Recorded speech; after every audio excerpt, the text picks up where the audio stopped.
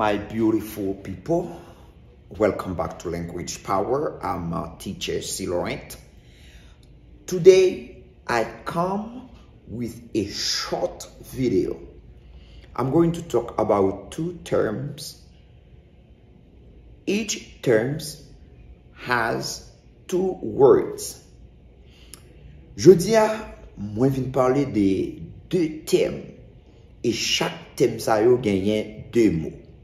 Hoy yo vengo a hablar sobre dos términos y cada término tiene dos palabras. Let's start. Number one.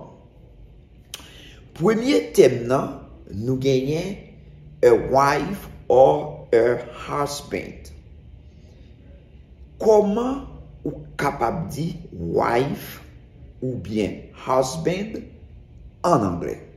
C'est-à-dire, gagnons l'autre façon capable de dire wife ou capable de dire husband en anglais, je dis à me connaître.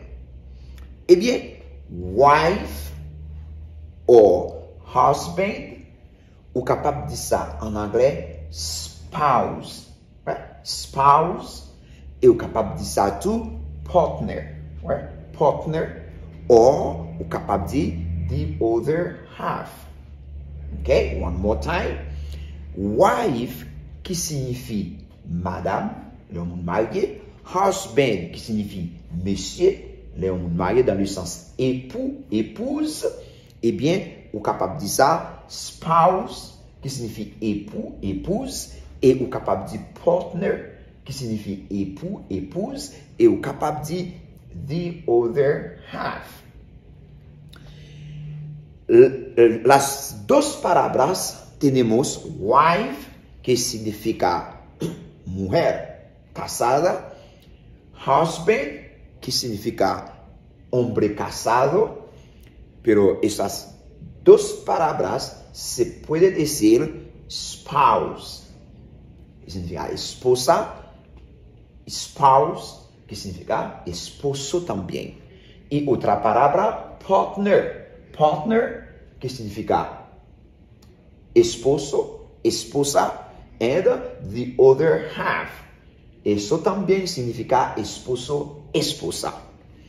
Y el segundo término, the second term, nous gagne sister or brother.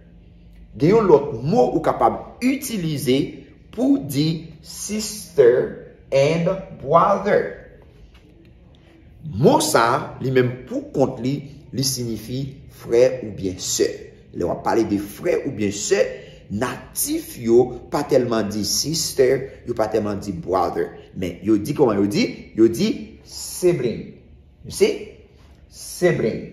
Okay? Instead of saying sister or brother, you say sibling. Okay?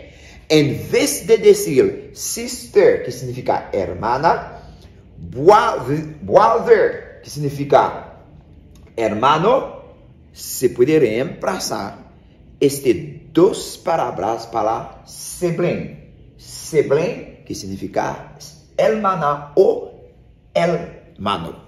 Okay, guys? This is the short video I bring for you today. A wife, you can say spouse, partner, or the other half. A sister or brother, you can say sibling. That's enough for today. Practice makes perfect.